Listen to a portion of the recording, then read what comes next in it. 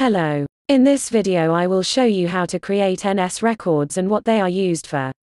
To do so, enter your email address and your password, then click on the Sign In button. One of the ways to add NS records at ClouDNS is during DNS zone creation.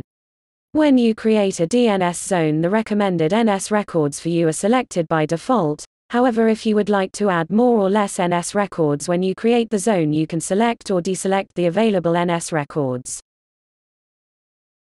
In case you would like to add more NS records in a DNS zone which already exists, please enter the DNS zone management page. Afterwards, click on Add New Record button and select Type NS.